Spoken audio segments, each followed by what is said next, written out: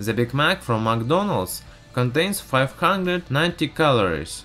It's a quarter of energy that is required for a person daily. To release this energy faster than it's done in a human stomach, I'll need a powerful oxidizing agent, potassium chlorate. For this, I've pre-dried the Big Mac and melted the potassium chlorate on the fire. Also, I warn you that this experiment is dangerous. Do not repeat it. Now this hamburger will turn into a real rocket fuel. 3, 2, 1, go!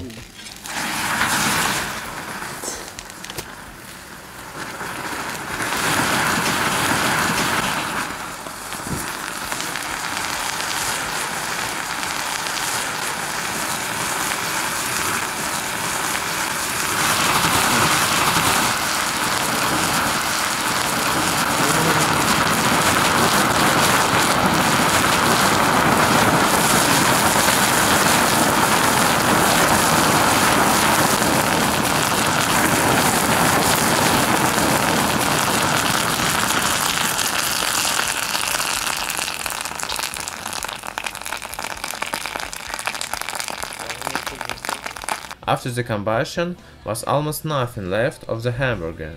The packaging of the Big Mac also contains energy, so let's see it free likewise.